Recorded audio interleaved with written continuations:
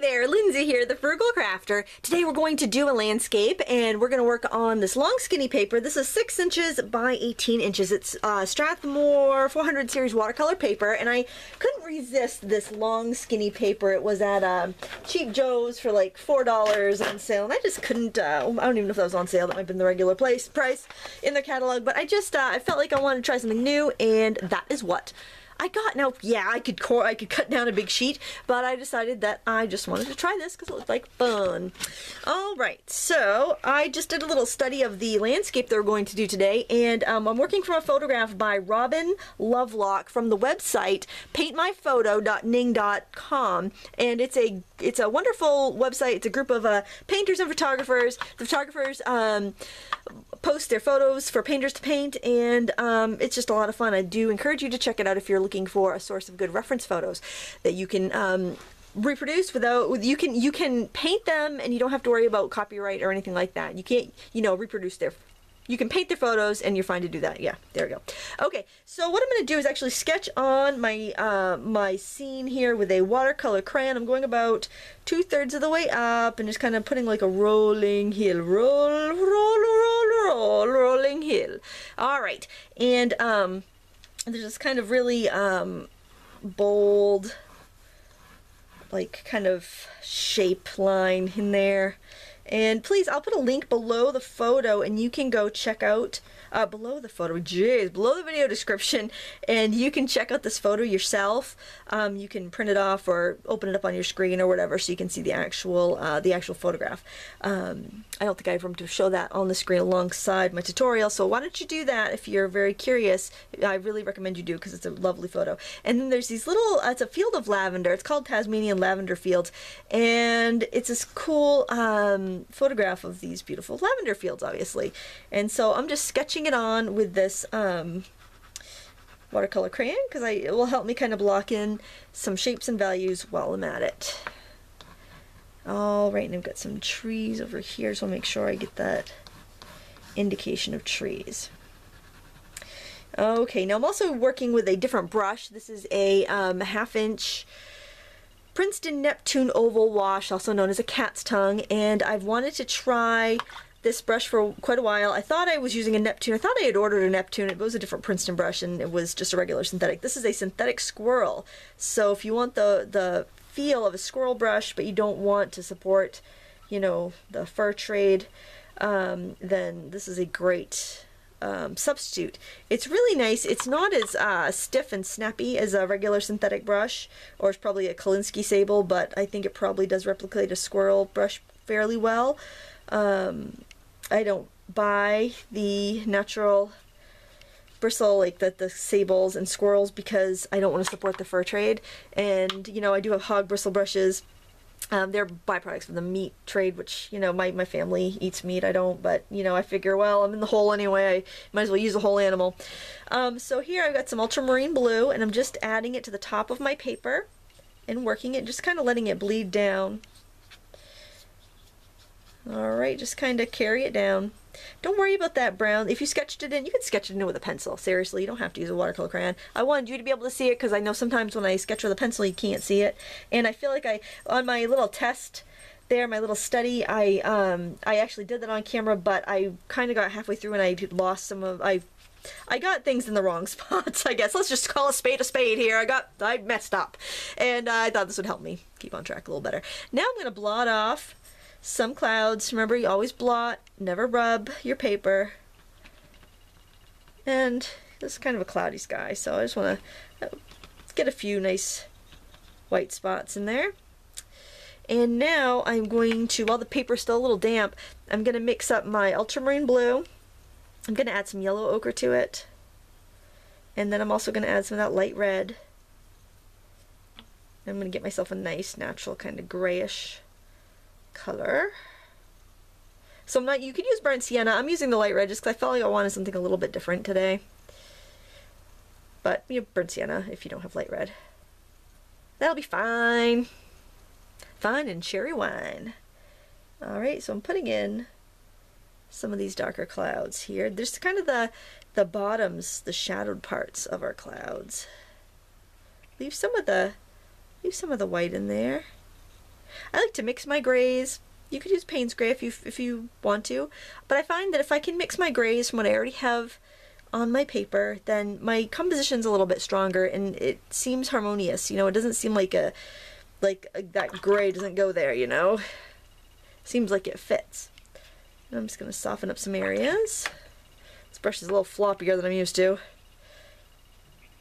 It's nice to try different things, just like different side of paper, you know, even if it's just cutting the paper you already have into a different size. Just cool to try some different stuff. And, you know, this is a 20-minute painting, so I'm not going to get too fussy about anything, really. All right, I think I'm happy with that. Okay, I want to do these clouds back there. I think I'm going to let that sky dry a little bit, so I think I'll come over in here. I got some Sap Green and some lemon yellow. I've already mixed it. I'm just going to throw in some of the shapes I see in the background here. These are Lavender Field, so I just want to make sure I get... it's pretty abstract at this point. Oops, let me go see what she's barking at. Alright, nothing serious, just some kids wandering down the road. I'm going to just kind of put a little bit of this light right in here. So these blurry abstract shapes here in the background are just, you know, kind of lavender fields in the distance, I believe. Now, it's kind of the funny thing about working with somebody else's photograph is that you don't exactly know what's going on in the picture. Yeah, I mean, you know, you can see what you can see, but there'll be stuff that you can't really tell what's happening. So that's kind of, you know, it shows you why it's important to take your own reference photos and to get out there and paint from life whenever you can. But it's also different. It just challenges you in a different way, I think. Okay, gives you a nice respect for those people that take photos. I think it's so nice that that the photographers over there share their skill and their talent so freely. I joined the group like last night, so I haven't really contributed anything yet. I won't be contributing photographs, I'll tell you that. Mine aren't very good. But I think it's really, really a cool thing.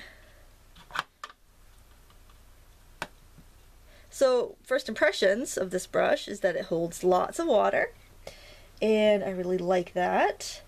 It's a little different getting used to, but I like that too, really. I like having something different now and again. I was out of painter's tape, so I didn't tape my paper down, and I kind of wanted to go right out to the edges of my paper as well, so I'm gonna have a little buckling. I know I am. Strathmore, you know, it's only 140 pound, and I do have a really long piece of it, so it's not going to be quite as flat as some of my other papers, but you know what? I know that you can go to the store and you can find Strathmore paper, and you know what, you know, it's going to give you an accurate representation. It's going to give you, you know, an accurate idea of what you can do with the supplies just at a regular craft store. Okay, so my sky is still not quite completely dry. I'm going to go in here with some more of this lavender. I'm going to get some of the fields blocked in here. And this is a mix of mauve and ultramarine blue. I'll put a list of the colors I used under the video too in the video description if you want to check that out. That way you can make sure your mixes are the same as mine. But if you don't have the same colors on your palette, please don't let that stop you. Mix the colors from what you have. Use totally different colors. It's more important that you paint than you have exactly what I have. It's more important that you just experiment and use what you have. You know, don't let lack of supplies stop you from doing any of this. I'm going to grab a little yellow ochre. Yeah, see, you could kind of see how my brush doesn't hold a tall point like it would if I was using a synthetic brush. So it's just one of the you know, one of the trade-offs of using you know, it is a synthetic brush, but I mean, you know, is a trade-off of using a natural hair brush or a one that's supposed to emulate natural hair. It's just a little different. Not good, not bad. Everyone's gonna have their own favorites. I'm gonna go ahead and liquefy this little patch here while I'm at it. Alright, and now I think I will go ahead. Well, actually, I want to put a little bit of that lemon yellow and sap green just right in the foreground here. Let's get some of that in there so we're not just staring at plain paper there. A little more of that mauve and ultramarine mix.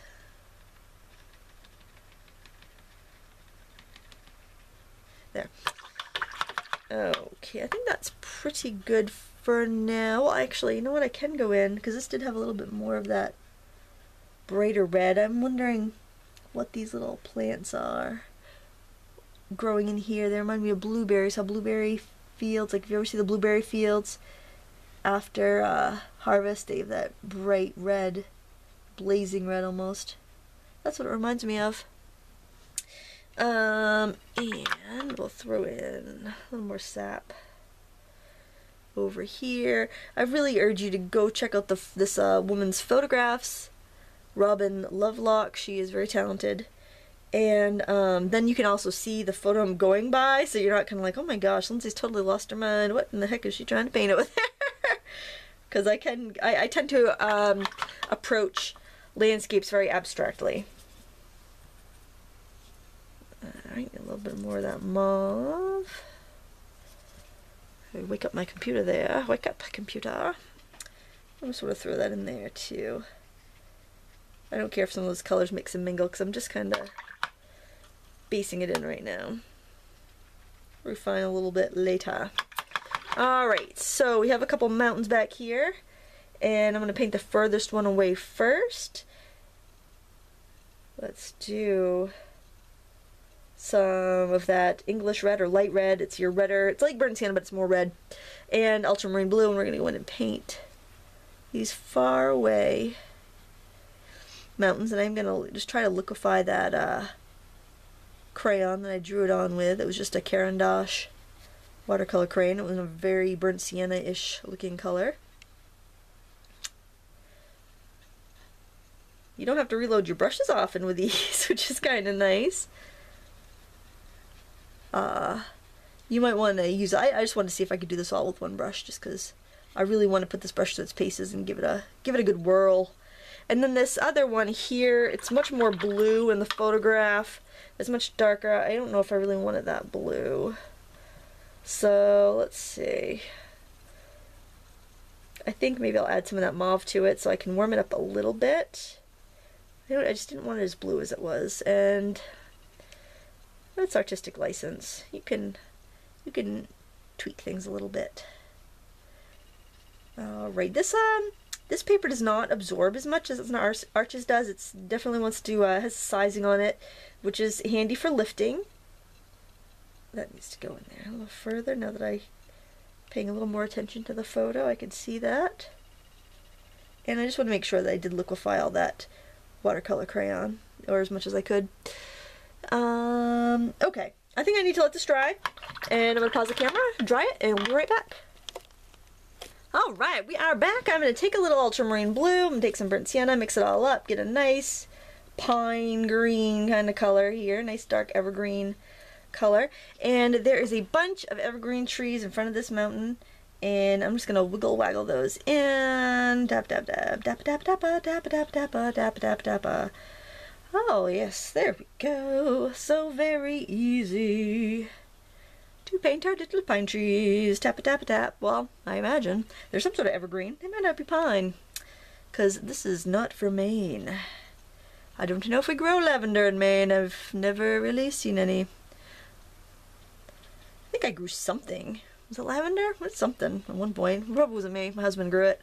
I do not have the skill in the gardening area. Tap some more of these little guys in here. Probably these were planted for soil erosion purposes, because there's lots of lavender fields. I would think that they would get really eroded.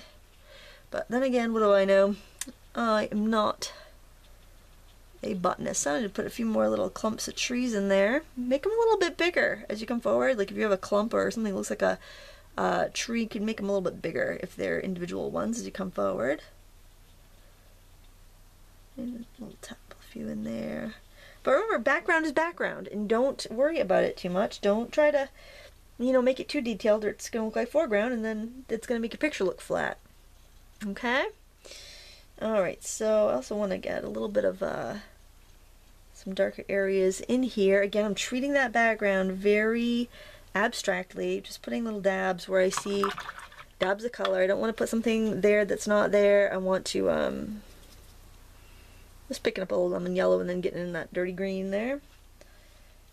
I just want to, there goes that dog again. Boy, it's a beautiful day, so all the neighborhood kids have just gotten home from school, and my kids are still at sports, and they're all like, you know, riding their bikes and everything, and my dog is going, what's that noise? Hey, there's kids around, why aren't they playing with me? My vicious golden retriever. Nice thing about having a golden retriever, you don't have to worry about them out, you know, out in your yard. I like to leave my cellar door, my studio's in my basement. I like to leave my my little studio door open so that my dog Hazel can go in and out as she fancies, and she does. I think I've level cut that color right there. Let's put some of that in there. Yeah. Alright, I need a little bit of that light red, I think. I need something to just give me a little pop. A little bit of light red there. English red or light red, they're very similar. And I also want some of that over here because I see it in the picture and it looks awfully nice. Yes, it does. Alright, now we're really going to start painting the foreground. I think the background's good. The thing about the Strathmore paper also is that you splash water on it and you blot it. It will probably lift up the paint underneath, so just watch out for your splashes. I gotta stand up. I've been sitting down. It's very, very awkward. I gotta stand up. I can't see my picture very well sitting down.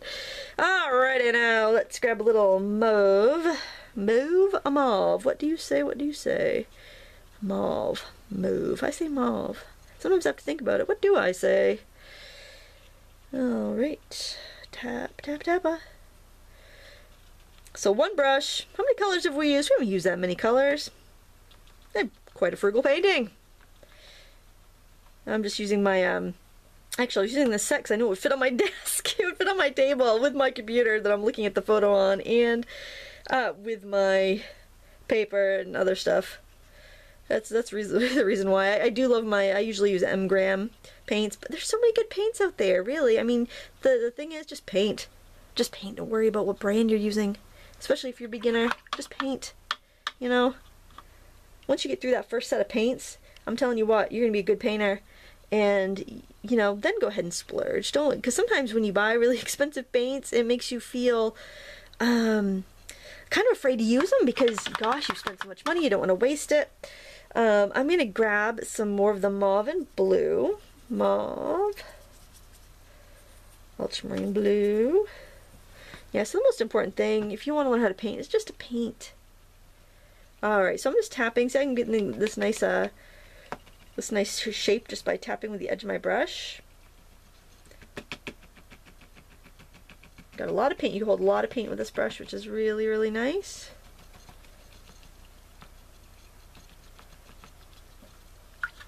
Grab some more of that. We're going to be using our credit card scraper in a minute, so just if you don't have that handy, you're going to want it. Some nice bright mauve. And really, there's not much left to this painting to do. Alright, I want some Sap Green, so grab a good amount of Sap Green. My Sap Green thing wants to hop out of its little spot on my palette. And I'm just going to throw a little bit in amongst the wet paint in here. Some in between in these little rows back here. Alright, now grab a little bit of lemon yellow just to brighten it up. Put some of that in there. And then we're going to scrape. We're going to scrape up all these little grasses of lavender. Scrape, scrape, scrape, scrape, scrape. Oh, look at that. We're almost at 20 minutes. Alright, so what I want to do is let this dry, and we're going to come back in for the last final touches on this painting. So hang on just a moment. Alright, final touches. I blotted a little bit above the scraping lines that I made. I've mixed up a nice big well of my purple, and I'm just tapping on the colors here. The more of those purple lavenders are up towards the front, and that is all there is to this very simple watercolor of Lavender Field. Check out the link below to find that photograph. Please give me a thumbs up and subscribe if you liked this easy landscape tutorial and you want to see more. And thanks so much for watching. And as always, happy crafting.